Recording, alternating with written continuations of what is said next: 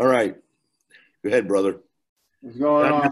Dave, Donnie Blanks from Real Gym in Keyport, New Jersey. We got Henri Skiba from Skiba's Gym in Carteret, New Jersey. We're coming at you Zoom, baby, Zoom. All right. First of all, Donnie, it's so good to see you. You look great, man. And it's so nice that we're able to do this and get some word out to people, because we have a lot to say, and people look towards us to find out information. And as far as what as far as we could do with training and keeping ourselves healthy. So, Don, you had a couple of things you mentioned before, and I can't wait to hear what you have to say. Yeah, we're all going through this coronavirus thing, and it's really impacted the whole world. It's changing how, we got to rethink our new approach, what's going to be the new normal, how we're going to do things in the future, you know what I mean? And being non-essential business, and I get all of that, but, it's just the world is in for, a rude awakening, man. It's going to be a new normal, and just trying to figure it out and navigate through this new world. You know what I mean? How we're going to move forward in this industry. You know what I mean? It's so dependent upon people being in our establishments. Now we got to deal with people all, via the internet. See, what's so amazing? I think never in our time we ever imagined this. It's like we never imagined something like 9/11, and I know it's going to make us move forward, but I know certain things are going to come out of it that at least it forces us to attack and use another medium to reach out to people. And you and I never have a problem getting out there talking. So, I mean, I think it's going to be, for as far as us with using this medium, it's a good thing that we can learn and perfect it a lot better than some other people. No, I get that. And, it's just adapting. You have to adapt to survive. You know what I mean? The dinosaurs ain't here no more for a reason. You know what I mean? I'm not trying to be a dinosaur. Yeah, the alligator that's on your Oh, dinosaur, right? It is a dinosaur, but yeah, but it adapted. It adapted. That's why it's still here. You're right, my brother. Yeah, you got to listen. I heard, because you still do any different things as far as like informational broadcast to your people, right? Yeah, I've been doing podcasts and Zoom live training with my kids. So, I have kids that get online. We'll do a class. I have a couple of classes that I do for adult classes that I continue doing online training. So, that's been keeping me pretty busy. And then, I've just been reaching out to a couple of independent gyms, just going back and forth with information, and also getting my social media, my apparel market up on the web and on the net, trying to move products that way, get the YouTube popping. A lot of, I got a couple of things in that. What I really want to see, let me tell you something, as you demonstrate right now, that is one badass looking shirt. I mean, you're doing that kind of stuff too, aren't you, Donnie? Or yeah, we'll launch the apparel line, powerlifting apparel. So I have singlets coming out, classic style, new modern style with the logo. So the new logo has, it says powerlifting apparel underneath the Real Gym. So you'll be able to get your singlets, your sleeves, wraps. We're doing all of that. You know what I mean? Everything. Oh, yeah, that's brilliant. That's very, very good. That's excellent, man. I'm really happy with that. I'm trying to think what other, because I mean, like, people are looking for that kind of stuff. And I'm actually have a guy that's Chris Simon that's fabricating. So he's doing some stuff for me with that. So I'm trying to get some other stuff built with that. But let's talk a little bit about maybe possibly any simple things you could tell your people out there as far as like makeshift kind of training or one thing you have to do unconventional training. So you can pick up different apparatus, water bottles, any type of apparatus weighted, from cans out of the pantry to filling sand in a gallon jug, Bingo. Right. Different, any type of object that you use weighted, you can do swings with, presses with, you can mimic dumbbells with, mimic kettlebells with.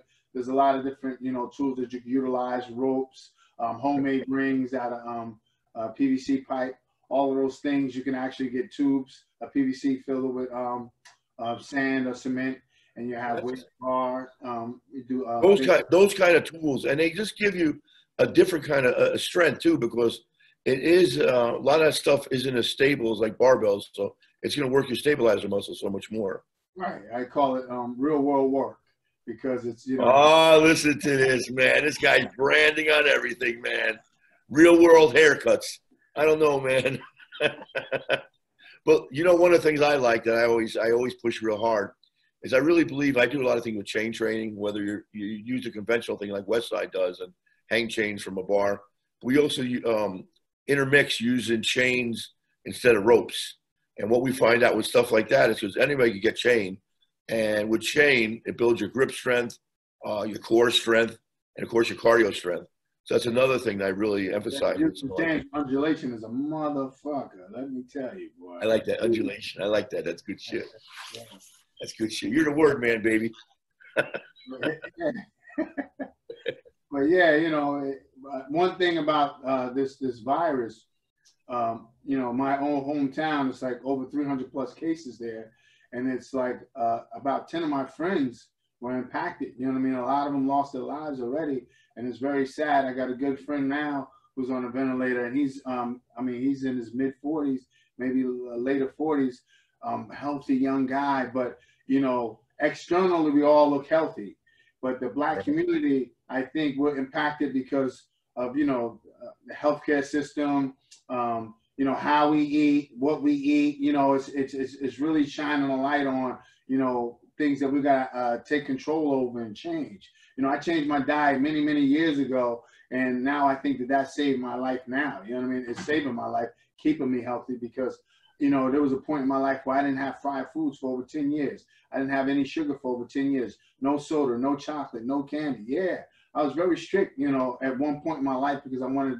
to stimulate a certain type of thing. You know, I would always do a lot of research, and, you know, I went away from a lot of things for a long time, and I reintroduced certain whole foods back into my diet. Well, now, look at you even right now. You're what? You're close to 50 now? 51. I'm 51. I mean, you don't look like no 51-year-old guy. I mean, that's because when you stick to this stuff, you stay in shape, you exercise every day, you work from, I mean, you honestly put in a real day where you work early in the morning to late at night. So, I mean, like, you're putting your body in great shape. And so ever since I lost the weight too, I feel so much better. It's amazing. So, I mean, I hate to impress with you because, you know, a few years ago, man, I was a little nervous. I'm going to tell you up front, but when you went through your surgery and all of that, I was like, damn, you know, I really felt bad because, you know, you that's not you. You're a strong guy. And then now to see where you're at now, moving the loads that you're moving, and that's kudos to a powerlifting foundation, you know what I mean, or weightlifting foundation. If you do it the right way, you can do it for the rest of your life. And that's what Donnie, I'm going to tell you something. You and I have to do some kind of like seminar or camp where we have the combination of bodybuilding and powerlifting put together, because you do a lot of stuff, and your gym has, I mean, I'm strictly power. You know that the way my gym is, right? But you have all the bodybuilding apparatus, everything. I mean, they always talk about some certain gyms in New Jersey. Yours is such a incredible find for some people. If they would go to your place and see like you have 2 or 3 pieces of the same thing, all different kinds of equipment. I mean, I go there and I just can't believe what you got. And I mean, like, you have 3 floors. That's why I'm saying that when we run that powerlifting contest, it would just behoove us to do, you know, to do it out of your place if we ever get that together. Yeah, we're definitely doing that. Yeah, we're moving forward that way. And I appreciate, you know, all the compliments. And I always wanted to create an environment where you could do everything. Right. You know? And, you know, a lot of people don't know it. And I kind of, you know, being that I was from the entertainment industry and I dealt with all the celebs and all of that hoopla, I kind of drew myself back. I wanted to be reclusive. I wanted to become the bat cave. I wanted to be a place where if you found me, you belonged here. I didn't want to throw out an over marketing net, you know, and try and get every Dick and Harry. It wasn't about money with me at this point in my life. I wanted people that truly would understand and contribute to the environment here. So you just don't want anybody, you know, belonging to that type of gym. And, you know, and that's the environments that I grew up in. That's what, you know, back in the old days, that's the way it was. And that's, you know, I tried to recreate that. And, you know, and it was a slow process. You don't make a lot of money. A lot of people, you know, don't get it. They have no idea. Man, it's for me anyway.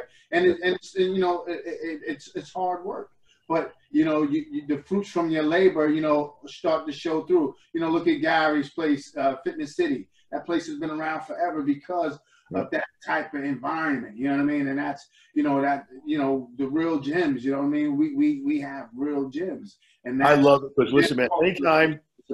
Anytime I even think of using the term real gym, I always make sure, because I really, I always try and compliment you because it's the greatest name for a gym. But I think one of the things that's so important that I always say about your place, like just it's an extension of you. It's a big gym with that small world mentality where you actually reach out and talk to every single member. A member comes in, you know their name. You think these people from these other gyms have any idea who the people are? You always stop and talk and help different people. You're always accessible. That's what I think that is such a amazing thing, that you can have the size of your gym and still maintain that friendly atmosphere. Real comps. So it really helps a lot. And even the people that are part of my internal unit are the same way. You know what I mean? Like, from Christine to Andrea, right. Joy, the kids that work here, Jason, you know what I mean? All of those people are an extension of that same environment. They're always helping, always inclusive, always, working that. Yeah, they always got your back, man. They're really good people. They're good people, man. But that doesn't happen overnight. You know what I mean? No. That's what people understand. I've known you for over 30 years. You know what I mean? You're instrumental in pointing me in the right direction. And, here we are 30 years later. Listen, I'm proud of what you're doing now, because you're taking it to another level. You're using all the skills that you got that you learned from in the business world and the entertainment world. And, you bring it to a different level. And I think because we're very similar, because you got that and I have the multimedia background, I know we could do some more with this. I just enjoy doing it. I love people that want to stretch and see what we could do. Yeah, it's going to be a good thing. You have to, whenever there's a bad situation or something that's perceived to be negative, you have to look at the positive, because it's all perspective. My son is great for using that terminology, but it's always your perspective, how you view it, how you look at it. So you have to look at it, I have to look at it. We have to look at it as this is an opportunity, opportunity for change. Change is never bad. Change is always good, because it means you're evolving and you're never stuck. You're never stagnant. Stagnant water kills, the horse. When the horses walk through the desert, they didn't want to eat drink that stagnant water because we filled with bacteria, right? You want flowing water. You want the river. You want, ponds where it's raining and then evaporating. You want renewed. And that's what this is. This is a time for renewal. So, everybody, like you're talking about all the time about, I've read the different Japanese stories where you talk about change. It's interpretation, as your son, mentioned like that. Like, there's a story about a gentleman that his son breaks his legs in an accident with a horse. And then what happened was, the next step was a group of Japanese soldiers came by and took all the young men, and because he was injured, they couldn't take him. So a situation that the first you interpreted as a bad situation turned into a good situation because the kid saved his life. And so it is a matter how we interpret these situations, looking down at it or looking up at it. When you look at it, it makes it too mighty and too big. You look down upon it, it seems small and inconsequential. So I think that's part of our perspective with this is going to make a big difference. A big difference. And so that's what I'm trying to do. And everybody that I'm involved with, I'm trying to look at it from a positive perspective, even though it's a lot of hardship and you can't minimize anybody's pain, because there's a lot of pain out there and you have to be cautious. You cannot take this lightly. This is something that, this is what the movies, you've seen it in the movies, and now it's a reality. So, I put my mask on. I have, the first thing I did is I went to my power place and we mocked up the face coverings, because that's the new reality. And you'll never see me out in public without a face covering, because what if I'm asymptomatic? I don't want to affect somebody. I haven't even seen my mom. I want to see my mom. I talk to her, I communicate with her every day, but I can't jeopardize infecting my mom if that was the case. They don't have testing out there. So we have to take over precautions and be over cautious, at this time. It's just what it is, it's an inconvenience. But what about, the guys that have passed away? My man Quad died, Zulu died, these are guys, but these guys from Norway, man, and it's crazy. I heard that. Huh? Did he come to our place once? Not these guys. No, not that. No. You're thinking about You're thinking about somebody else. No, these are guys that I grew up with.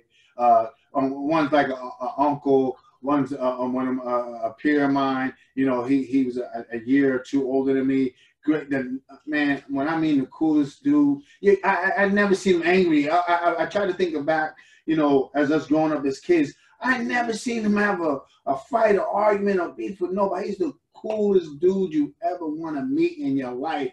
And I looked on his Facebook, and after he passed, and one of his last posts was, "Do you think they put this virus out there to hurt us?" It was like, you know, I just, oh yeah, it was crazy. And he's the funniest dude in the world. I mean, he was, man, and it just breaks my heart that a guy like that, you know what I mean, and hits you out of nowhere. You don't expect that, you know what I mean? And then, you know, his uncle, you know, it's just crazy how it has impacted my community. But on hindsight, we have to reflect on our diet. You know what I mean? We got to get away from the fried foods and the way we prepare our food. Might maybe move more closer to a plant-based diet. You know what I mean? Certain foods that, you know, are impacting our cardiovascular system. You know, we have to move away from those things. You know, we have to change our perspective on how we eat. Our traditional way of doing things, we have to change. You know, we have the physical fitness, we train hard, but you have to continue to train hard. Body weight training, you know, stay in the gym. This is showing people that being physically fit is you know, that your cardiovascular health, you know, you have to, you know, steady state cardio. You have to do metabolic conditioning. You have to do all of these things. You have to power lift to be structurally sound. All of these things prepare you for when the unexpected happens, you are better. I'll tell you, Don, you do a nice combination. I can't believe that you could still do like a tuck and all that kind of stuff. And that's amazing athleticism, because you do that, you could run, you could box. You should have been a triathlete, a pentathlete. Is that the correct term? Bruce Jenner was my hero back in the day. You know what I mean? I love me some Bruce Jenner, man. He was the man. God. Now I ain't wearing a dress, but, you know, God bless. No, I never would see that. I'm a Wheaties, so I'm glad I didn't need that. Oh, my God.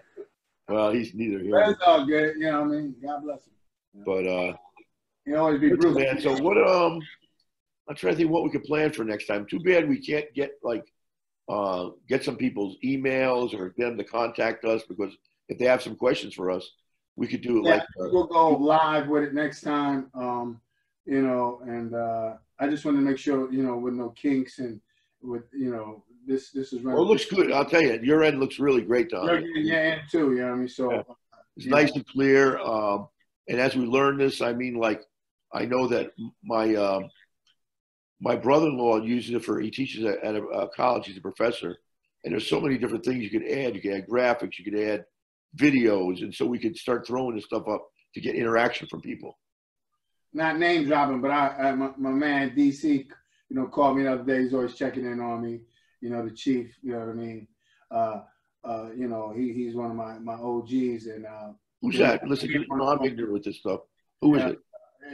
We got Dane Dash. You know, he's out in LA. He has his own studio, and really? He's giving me a lot of information on how to, you know, bring my stuff, you know, to mainstream and all of that. And we were just kicking about a lot of things. And so I got a lot of new ideas and new directions that we're going to go in the future. You looking for any white guys for his videos or anything like that? Any kind of? I mean, he has good-looking guys like me. Huh? Any good-looking guys like me for a video for him or something? Yeah, we're gonna rock. We Batman and Robin, man. We rock it. You know what I mean? It is. But like realizing that those guys, you know, I have tons of relationships, you know, and they all always they're trying to pull me back in. And you know, I wanted to raise my kids in a different type of environment. I know, Don. I know. And you're a hell of a dad, man. I say you're always there for your kids. You really do a great job. Mine are we're grown up now, so here's what I'm doing. I'm having the fun I always wanted to do. Right. So that's what we're gonna do. My wife was instrumental in that. She was like, no, you know, this part of our lives, we gotta, you know, you gotta get back. And she was right. Yeah, she's always there, man. You guys go back forever. Yeah. You know. Right. But listen, man, we'll get that together for next time then. All right. We talk pretty much what we want to do is we just got to stay in touch with the people, tell them what's going on as far as maybe things that are going to happen as far as opening up, I hope. right? But in time, you know, it has to be done the right way. Yep. They have to have the testing. Yep. They have to make sure, you know, they got to get a vaccine in you know, in the pipeline, and because you don't want it to resurge. You don't want it to, right. You know, yeah, we're you know, we're in a bad situation, but we have to make the best out of it. Right. We don't want to put other people at risk. You know what I mean? So put on your Exactly face, right. put your gloves on. If we do open up, you got to have your mask and your gloves on when you hit the gym, just for safety precautions. You know what I mean? You never want to impact anybody or your community the wrong way. You never, you know, there's guys, man, there's so many guys I know that pass away in the Bronx. It's crazy. Oh, man, I know, man. I mean, this is the prime of your life, and then, you know, something like that take you out. It's not good. You know what I mean? So I mean, we have one person in common. You know, my good friend Eddie Germain lost his dad, and I mean, like, oh my God, man, did that break your heart? I mean, yeah, because Eddie, he raised a great son, and he's just a great guy, man. So he's amazing. Condolences, Eddie. And then when you read about his dad, what an amazing man he was, you know, and that I don't know, it's heartbreaking, you know. And then a good friend of mine, his son recently passed, beautiful young man, you know, and you know, you can't even have a funeral or a prop, you know. It was real tough on the community, man, because they're big in the community. It's great family. They're always helping everybody. And, you know, his son, man, it just breaks your heart that, you know, you can't, I don't know. It's just what it is, you know. I know, that's why, I mean, we got as my parents always used to say, it's called joie de vivre. You live every moment. We just got to do that, my friend. Every day you have to live. Every day. So you can't take it for granted. And that's the thing, the key that everybody should take out of this. Don't look to, oh, woe is me, or what happened to me, or me. No, it's a we thing. It's about us. You know what I mean? That's one of the things I really believe. Or at home, or you're, you know, whatever you feel that, you know, and yeah, that's bad, or the kids feel.